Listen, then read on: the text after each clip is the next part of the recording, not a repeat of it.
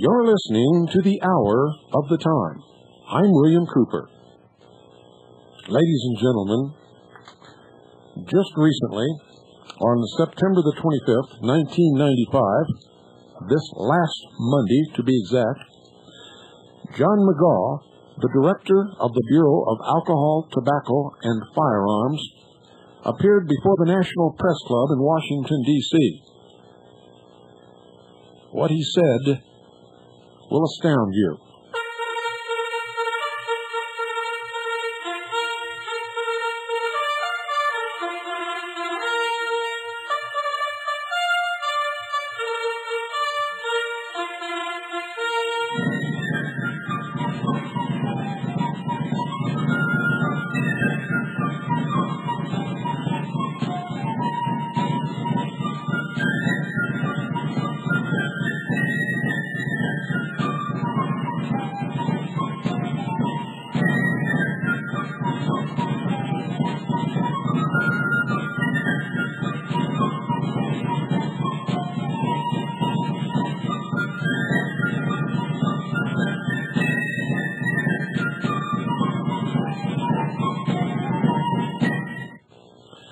John McGaw is the director of the Bureau of Alcohol, Tobacco, and Firearms, the very agency that we exposed in our headline story as being engaged in massive constructive fraud against the American people in the last issue of Veritas, issue number 6. During his speech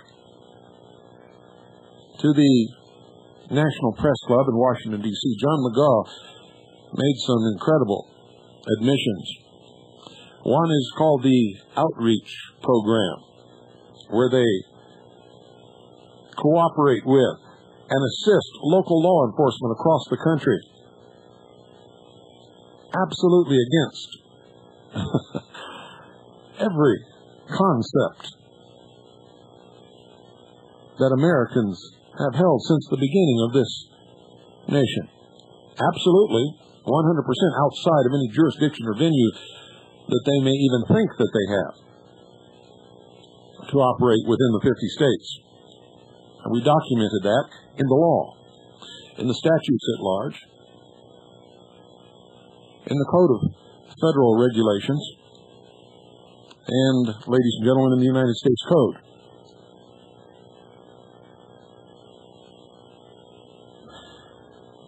Now, this program is going to re-air on Saturday, September the 30th, 1995 at 5 p.m. Central Daylight Time. That's 5 p.m. Central Daylight Time. In case you don't know how to tell what time it is where you're at, on the East Coast, that would be 6 p.m. Eastern Daylight Time. That would be 4 p.m. Mountain Daylight Time and 3 p.m. Pacific Daylight Time. That's this Saturday, tomorrow, as a matter of fact, the 30th of September, Saturday, at 3 Pacific, 4 Mountain, 5 Central, and 6 Eastern Daylight Time. The main part of his speech is going to be about the alcohol, tobacco, and firearms cooperation with and assistance to local law enforcement across the country.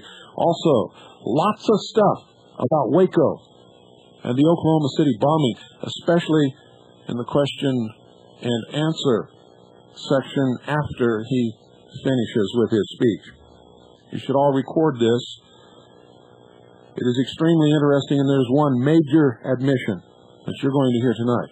In fact, you're going to hear it over and over again tonight, so that through all the baloney out there on shortwave, you'll get at least one good recording of it.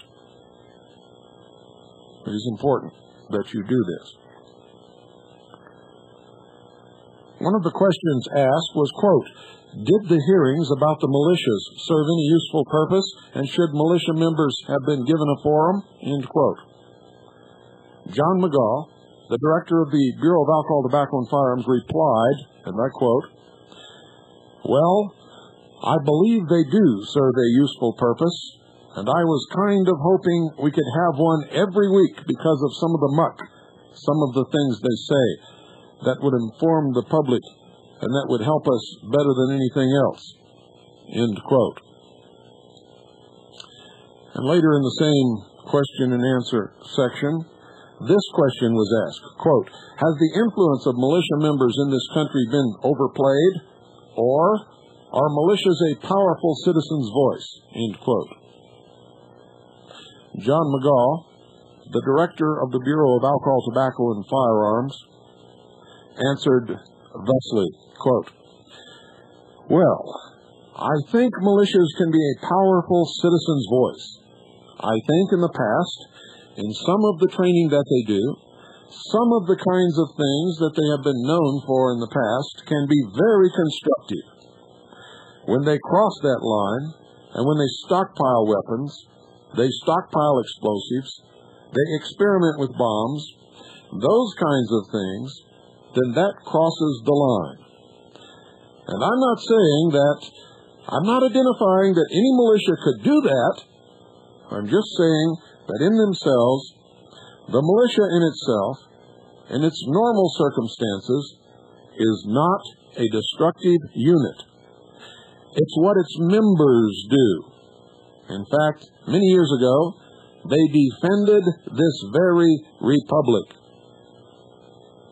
They're not needed now, though.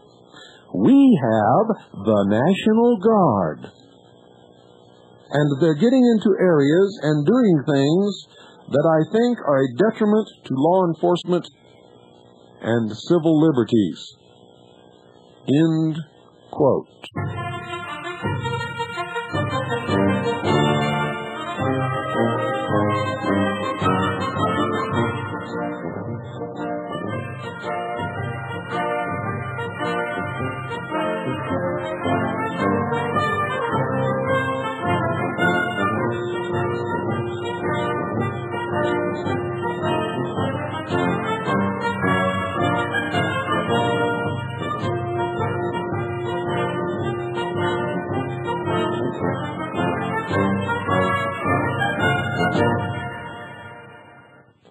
Ladies and gentlemen, Mr. John McGaw, the director of the Bureau of Alcohol, Tobacco, and Firearms. I believe that had we been left in charge of the Waco incident, we would not have burned that building. Now, just in case it was difficult for some of you to make that out, and I'm going to play it over and over again to make sure that you understand what it was that he said. This is John McGaw, the director of the Bureau of Alcohol, Tobacco, and Firearms. And he says that if the Bureau of Alcohol, Tobacco, and Firearms had been left in charge at the Waco incident, as he calls it, they would not have burned that building.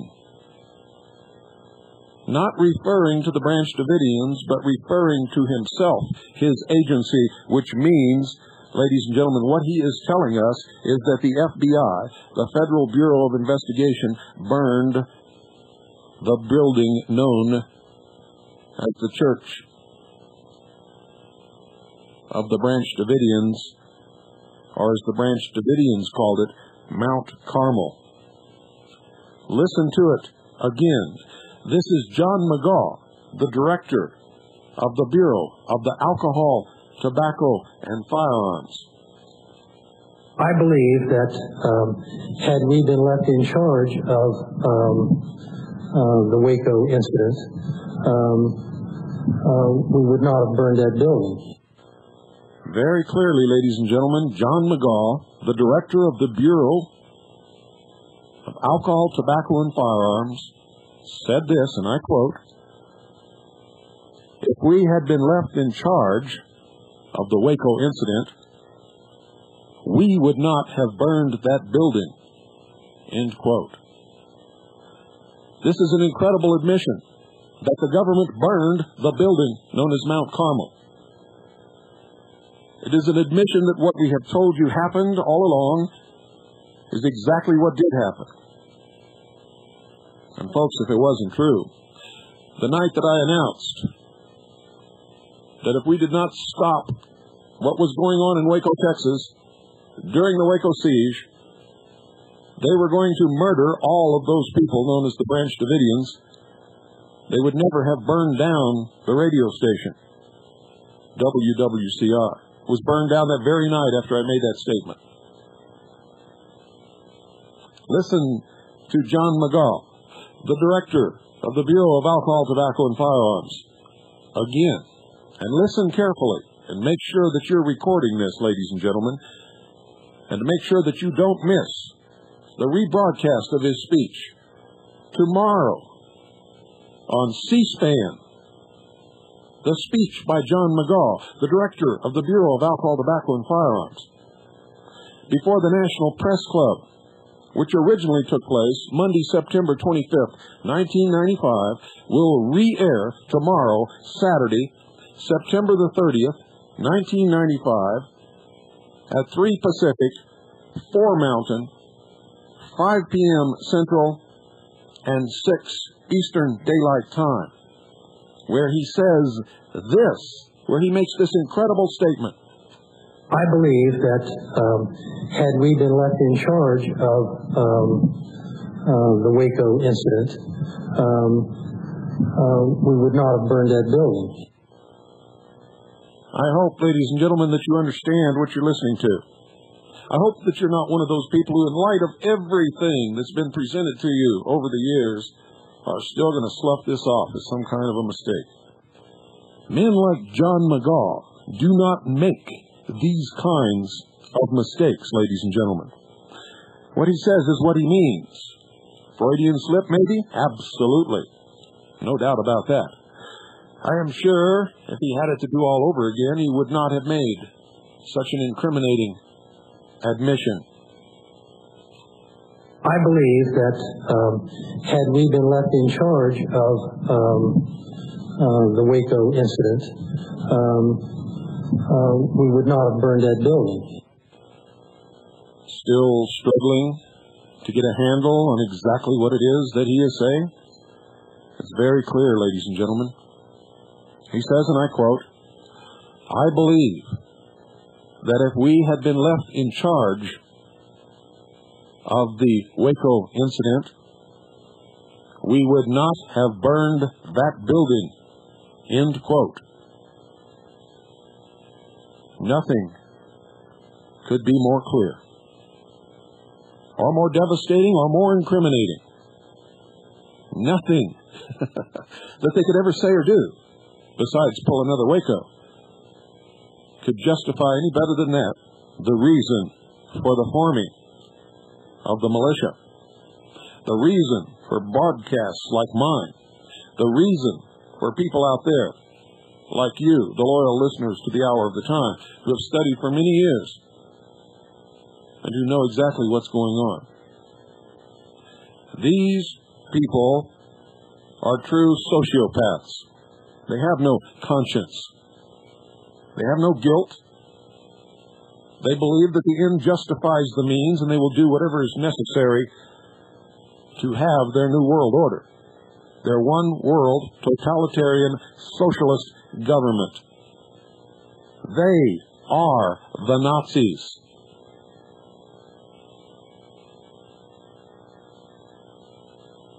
And you had better understand that, ladies and gentlemen. You'd better get it through your head. If there's anybody out there who is a loyal patriot, who has any doubts whatsoever, Just listen. I believe that had we been left in charge of the Waco incident, we would not have burned that building. John McGaw, the director of the Bureau of Alcohol, Tobacco, and Firearms, has just made a liar out of a lot of people in government, and has just verified the investigations of all of us who have been telling you ever since it happened who burned down Mount Carmel. And it was not the Branch Davidians at all. It doesn't take a rocket scientist, ladies and gentlemen, to understand this simple statement made by the man at the top who should know. The man who started the whole thing. He wants us to believe that he had nothing to do with the ending. He's blaming it on the Federal Bureau of Investigation. I say bullshit. I say that he was just as much responsible and just as much involved. The Federal Bureau of Investigation claims they didn't come in until the Bureau of Alcohol, Tobacco, and Firearms screwed it all up. But I got news for you, folks. They were on the scene from the beginning. From the very beginning, they were there. Along with military personnel, National Guard personnel, people from the British SAS, Interpol, United States Army Psychological Operations Units, the Texas Rangers, the Sheriff's Department, the local police. This was no little bitty action to serve a warrant. This was a premeditated attack to kill those people, to wipe them out as an object lesson to anybody else in this country who would stockpile weapons, which, by the way, regardless of all that you've heard on the news, regardless of all the little chit-chatting of the puppets at 6 o'clock across the country, is not illegal at all. Never has been. And until they do something about the second article and amendment to the Constitution for the United States of America, never can be. All gun laws are unconstitutional, illegal, and unlawful. I don't care who passed them, or what they say, or how they pretend to justify it. Until they handle the second article and amendment, they are all unconstitutional and therefore illegal and unlawful. The active clause in the second article amendment is the right of the people to keep and bear arms shall not be infringed. Now I ask you, Mr. John McGaw, Mr. Bill Clinton, Mr. Free, I don't know how you got a name like Free, since you're such a Nazi. I ask you all, what part of shall not be infringed do you not understand? What is it about the word people that so confuses you?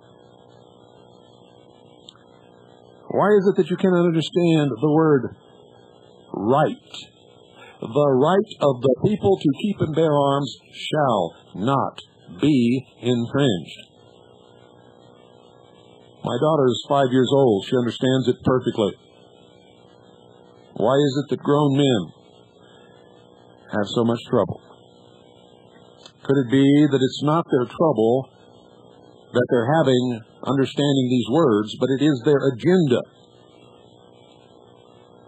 that gets in their way? Their agenda is total and absolute control over every single person upon the face of this earth. And to do that, they cannot allow anyone to possess firearms.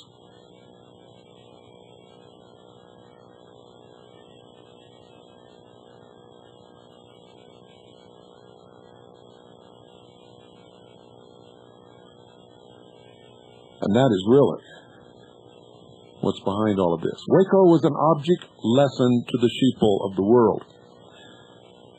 And since we don't talk to the sheeple anymore, I'm not going to expound upon that. Patriots, intelligent people, people who understand the principles and ideals upon which this nation was founded, must not only understand it, but feel it in their heart. I believe that had we been left in charge of the Waco incident, we would not have burned that building. Now, folks, I'm going to read you a little story here that's very good. It comes from Dave Delaney of Dave Delaney's Freedom House. And he puts out some pretty good stuff. So I recommend, if you want to subscribe to Dave Delaney's Freedom House excerpts, send a postcard, or send a letter with a donation to cover printing, mail, and other costs. The recommended donation for a whole year is $20 to Dave Delaney's Freedom House, Post Office Box 212, Conklin, spelled Conklin, New York, 13748. That's Dave Delaney's Freedom House, Post Office Box 212, Conklin, New York, 13748. Send your address, request a subscription to Dave Delaney's Freedom House newsletter. It's a monthly publication. And include a donation to cover printing, mail, and other costs. The recommended donation is $20 a year. And send it to Dave Delaney's Freedom House, P.O. Box 212, Conklin, New York, 13748. Now, once you hear this, I think that you'll want to subscribe. I've read an awful lot of his material that he posts on the internet, and I've enjoyed every single word of it. He's very intelligent, a very good writer, and he addresses in a down-home way the issue of liberty like no other. This is entitled An Armed Neighborhood, and it goes like this. Last week, my cat met the neighbor's dog. Cat is a black male, 6 pounds. The dog is a male collie, 70 pounds. I was indoors and heard one orchestrated yelp and hissing meow. I went out to check on things. Cat was arced so severely I thought his spine would snap. The collie was 20 feet away, feet splayed, teeth bared. And as I watched, the arc disappeared. The collie stood and the two of them walked away. There hasn't been an objection from either of them since. They get along just fine. Relating this story to a friend, he reminded me that an armed neighborhood is a polite neighborhood. And there has been a silly grin on my face ever since.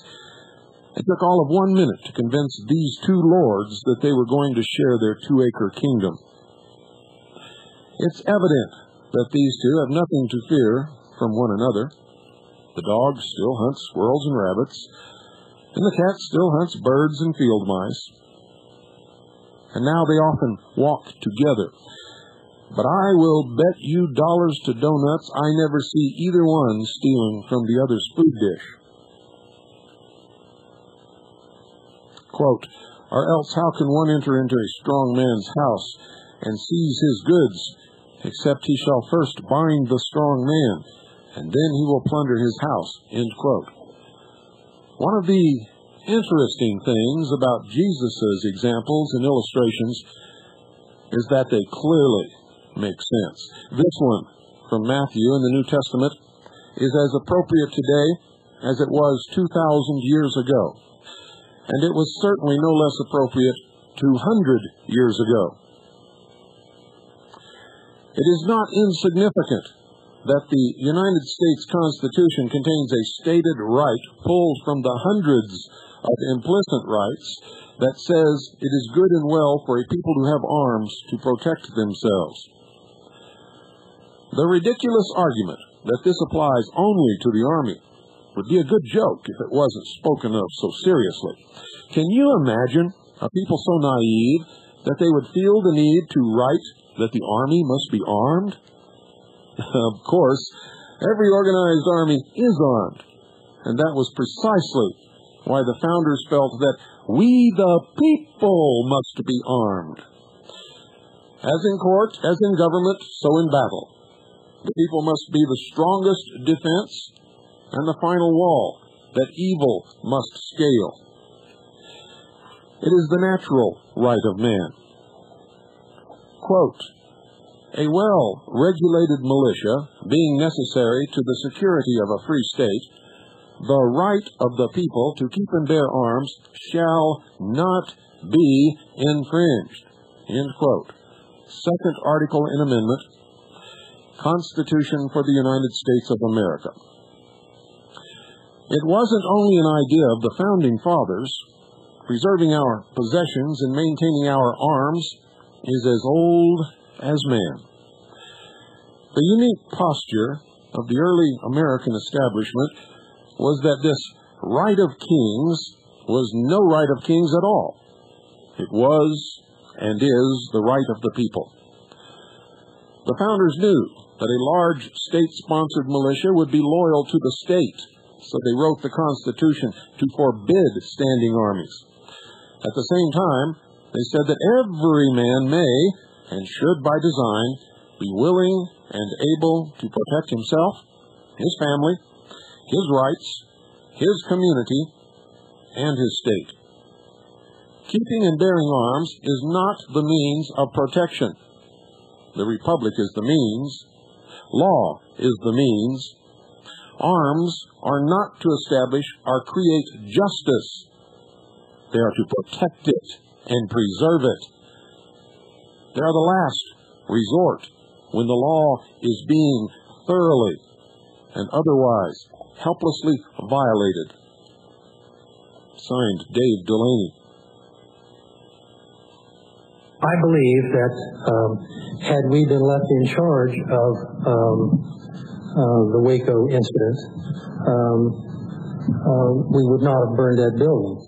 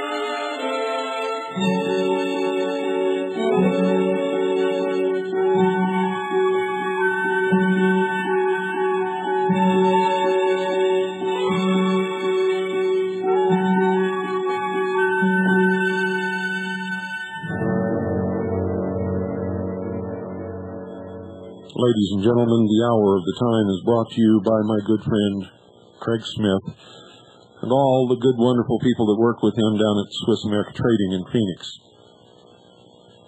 The only thing I don't like about Swiss America Trading is that it is in Phoenix, and in the summertime, well, the last time that we were down there, it was 120 degrees measured at Sky Harbor Airport. I actually think it was 121 or 122, but just to make sure, that I don't tell you a lie. I know that it was 120 degrees. No doubt whatsoever. That night in the hotel room, the power failed and nobody could sleep. Nobody could breathe, in fact. That's how hot it is at night. But never mind the heat. You see, the people that can't stand the heat get out of the kitchen, and I'm one of them. I don't live in Phoenix, but Craig and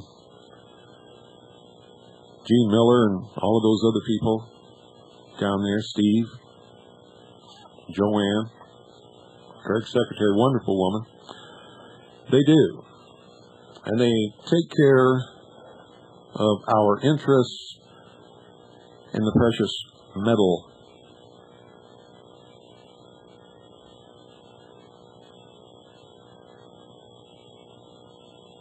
category.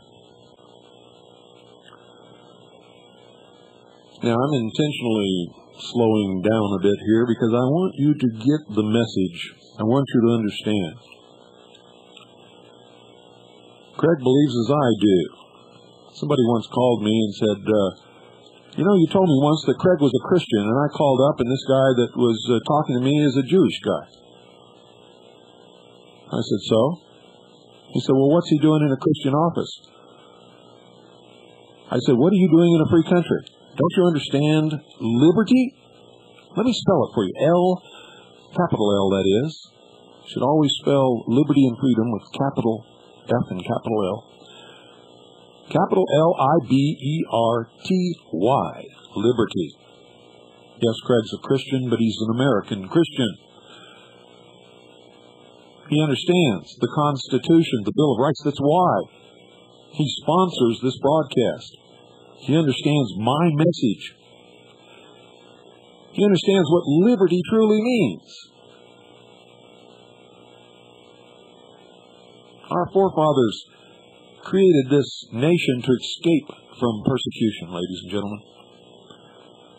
They created real money for us to use so that we could not be enslaved as people were being enslaved in Europe with phony money, being destroyed with paper money.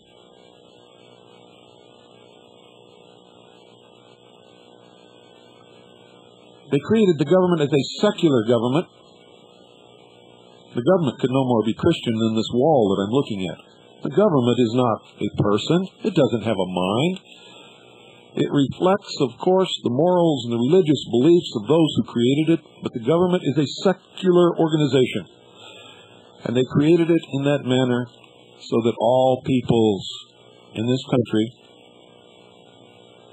could be free and safe from persecution because of their beliefs and because of the altar upon which they worshiped.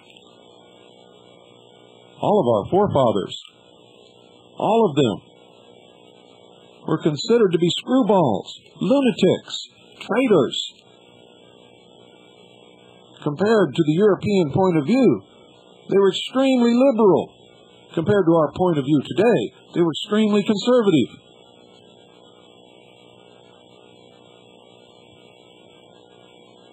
George Washington, Ben Franklin, Thomas Jefferson, all of them, ladies and gentlemen, were criminals, traitors. They were hunted by the crown.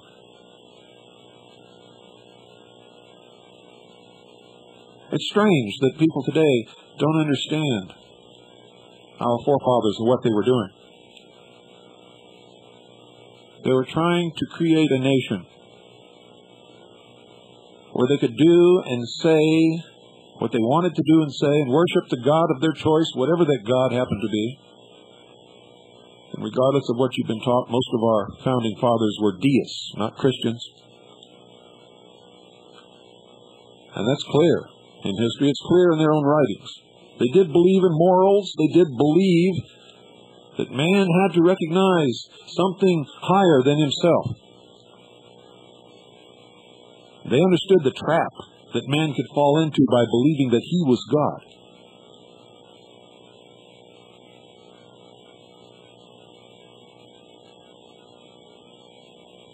And so, yes, an awful lot of what they believed and what the general population believed at that time is reflected in the Constitution and in the government. But the government and the Constitution are not Christians. They don't go to church on Sunday. They can't think. The government is limited by the Constitution to protect our right to be Christian, or to be Muslim, or to be Jewish, or to be Buddhist, or to be an atheist.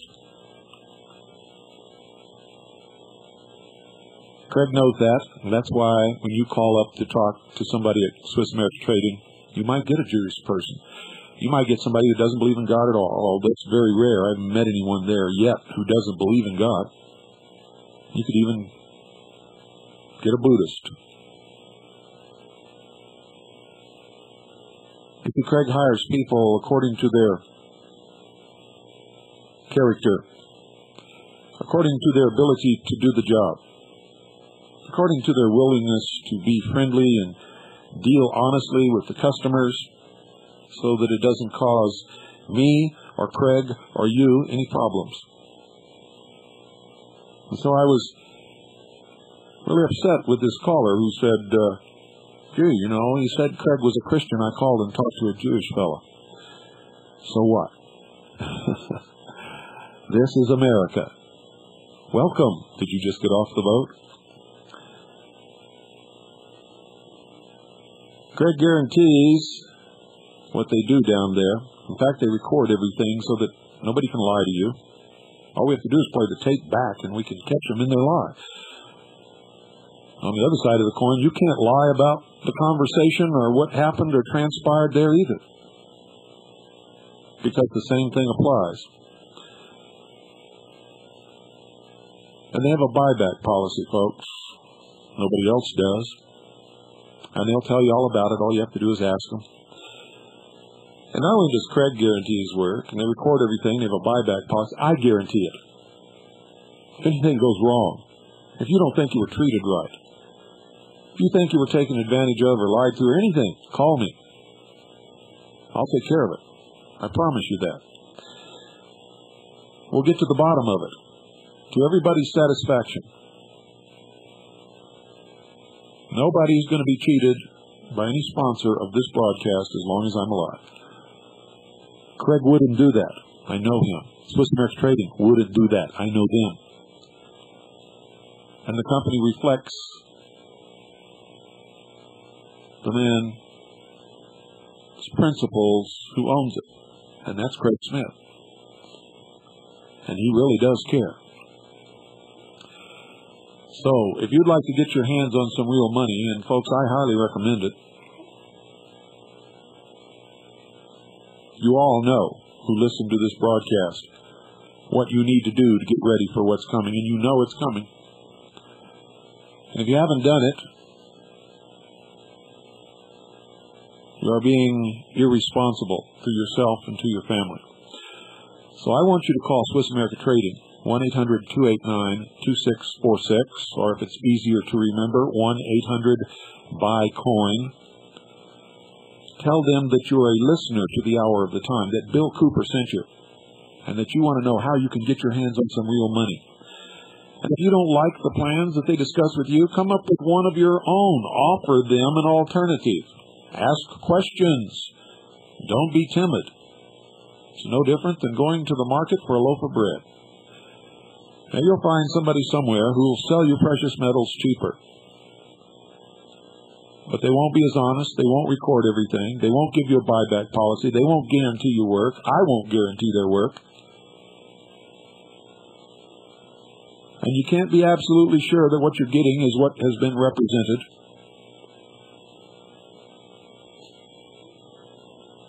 And you'll be dealing with somebody who did not bring you the hour of the time.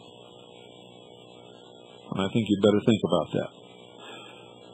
And one of the reasons why Swiss American Trading's prices are like they are is because he takes a tremendous loss backing this broadcast, folks. It takes a lot of guts to put a company behind what I say on the air. It takes a hell of a lot of guts. And it automatically costs him the business of every socialist and every liberal in this country, which is a lot of business. So think about that before you go off to shave a couple of bucks off a gold coin. Patriots are notorious for not backing their own causes. Patriots, with all their bantering about being loyal to the Constitution, are not loyal to those on the front lines who fight the battle. Not all patriots, but enough to make a big difference. And that's one of the reasons why we find ourselves in the positions that we do. So call Swiss America Trading at 1-800-289-2646, folks, and do it now. Do it right this very minute, because you know that we all tend to procrastinate, me included. If I could tell you about some of the times that I waited until I got in front of the microphone before I even decided what I was going to talk about on the broadcast, you would probably roll over laughing. 1-800-289-2646. Do it now. You'll be glad that you did.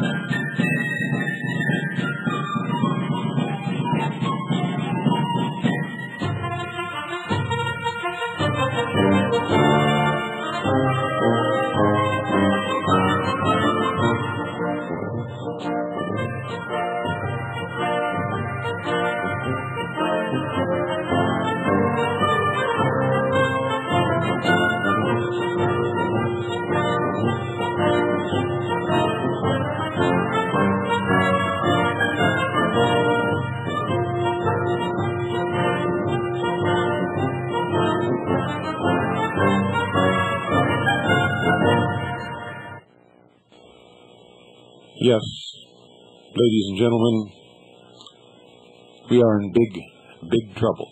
I believe that had we been left in charge of the Waco incident, we would not have burned that building. Now, I know that there are many of you out there who are patriots who've been studying what's going on for a long time, and you know something's wrong. And you know we're headed in the wrong direction.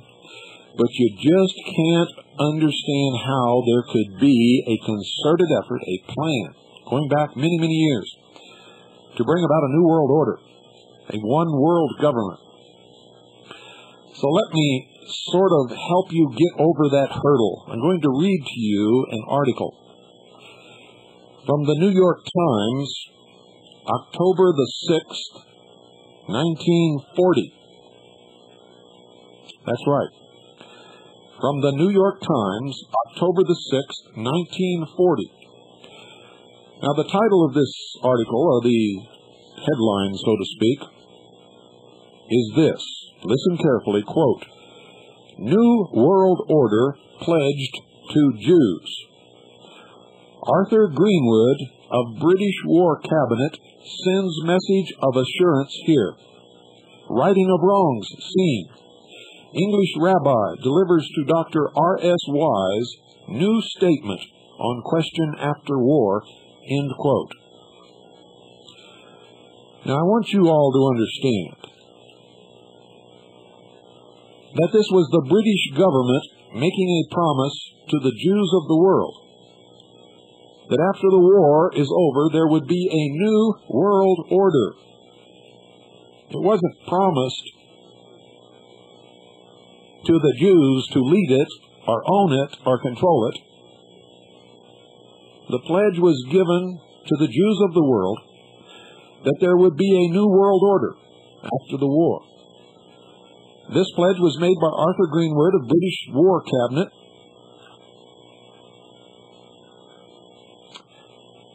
and the English rabbi delivered this message to Dr. R.S. Wise in the United States. And it was published in the New York Times, October the 6th, 1940, and I'm going to read it to you. I want you to listen very carefully so that you'll understand. This is an old plan, ladies and gentlemen. And I quote, "In the first public declaration on the Jewish question since the outbreak of the war, Arthur Greenwood, member without portfolio in the British War Cabinet, assured the Jews of the United States that when victory was achieved, an effort would be made to found a new world order based on the ideals of justice and peace. Mr. Greenwood, who is deputy leader of the British Labour Party, declared that in the New World, the conscience of civilized humanity would demand that the wrongs suffered by the Jewish people in so many centuries, in so many countries, should be righted. He added that after the war, an opportunity would be given to Jews everywhere to make a distinctive and constructive contribution in this rebuilding of the world. The message was delivered last week to Dr. Stephen S. Wise, that's Dr. Stephen S. Wise, chairman of the Executive Committee of the World Jewish Congress, by Rabbi Maurice L. Pereswig, chairman of the British section of the Congress. And this part is not clear, ladies and gentlemen. Rabbi, let me see. What is his name here? The rabbi.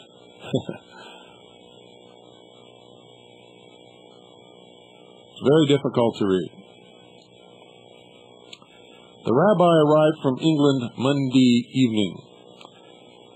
Comparing the statement with the Balfour Declaration of 1917, Dr. Wise declared that in a sense it had wider and farther-reaching implications, as it dealt with the status of Jews throughout the world. He said that Mr. Greenwood's message could be interpreted as a statement of England's firm intention to help right the wrongs which Jews have suffered and continue to suffer today because of Hitler's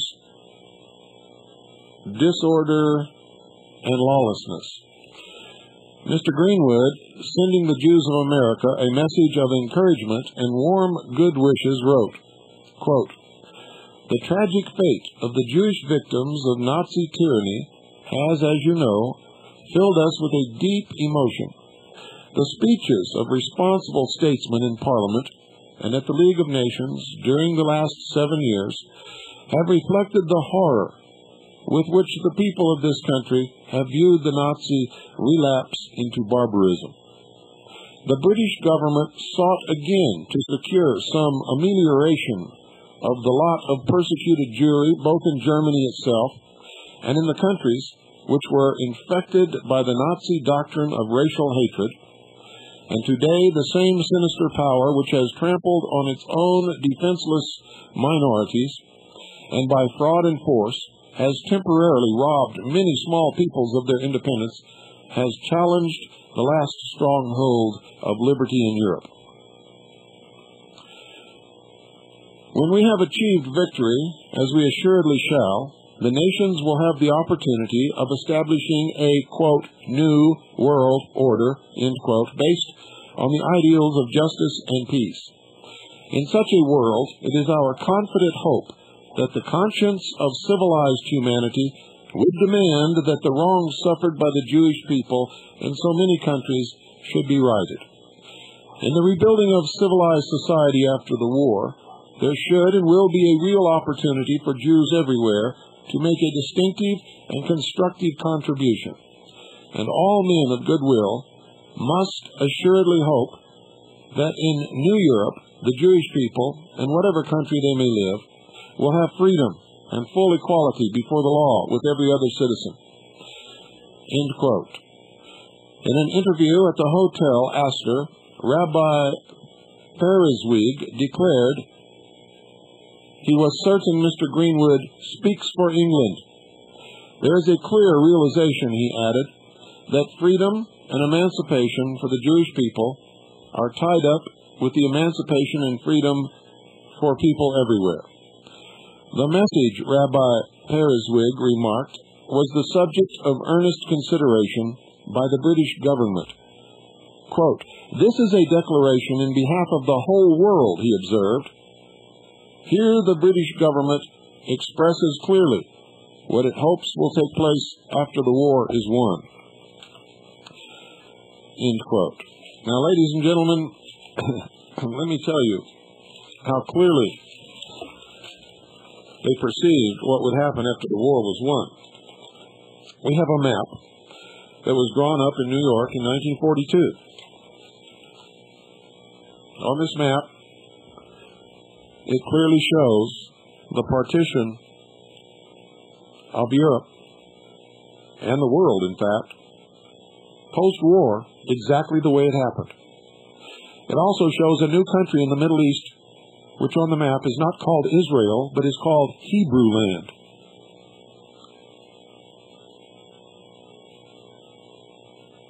So it is clear that this New World Order idea is very old. It's older than World War II. In fact, World War II was fought with the hopes of causing enough bloodshed and carnage to frighten the world into accepting world government under the United Nations, which, by the way, was created in 1941. If you want to know the truth, Dwight David Eisenhower was the first Secretary General of the United Nations.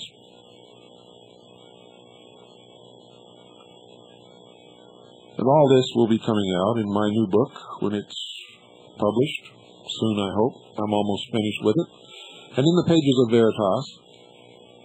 And those of you who have been listening to the Hour of the Time for the last 4 years, you've already heard most of it. And it's been documented by me and double-checked by thousands and maybe tens of thousands of you. Many of you trying and hoping to prove me wrong. And in the effort, you have become staunch allies and strong patriots. And you're able to talk to other people with proof in your hands. And that is absolutely necessary. You must have the proof in your hands in order to deal with some of these people out there. Now, ladies and gentlemen, I think it is imperative that you understand that you must, for the sake of all of us, either seek out and join or form a militia. Arm yourselves and prepare yourselves and your family and your communities. For just as sure as I live, I believe that had we been left in charge of the Waco incident, we would not have burned that building. Good night, ladies and gentlemen, and God bless you all.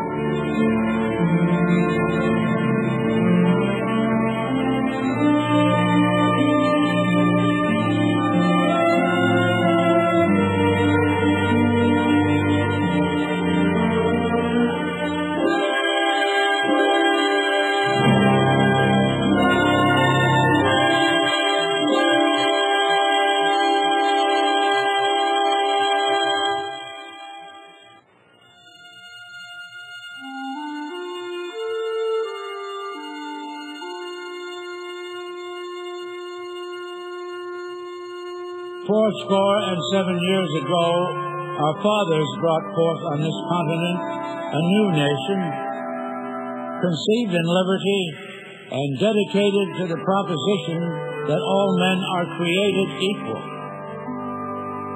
Now we are engaged in a great civil war, testing whether that nation or any nation so conceived and so dedicated can long endure. We are met on a great battlefield of that war. We have come to dedicate a portion of that field as a final resting place for those who here gave their lives that that nation might live. It is altogether fitting and proper that we should do this. But in a larger sense, we cannot dedicate, we cannot consecrate, we cannot hallow this ground. The brave men, living and dead, who struggled here, have consecrated it far above our poor power to add or detract. The world will little note nor long remember what we say here, but it can never forget what they did here. It is for us, the living, rather, to be dedicated here to the unfinished work which they who fought here have thus far so nobly advanced. It is rather for us to be here dedicated to the great task remaining before us, that from these honored dead we take increased devotion, that we here highly resolve that these dead shall not have died in vain, that this nation, under God, shall have a new birth of freedom, and that government of the people, by the people, for the people, shall not perish from the earth.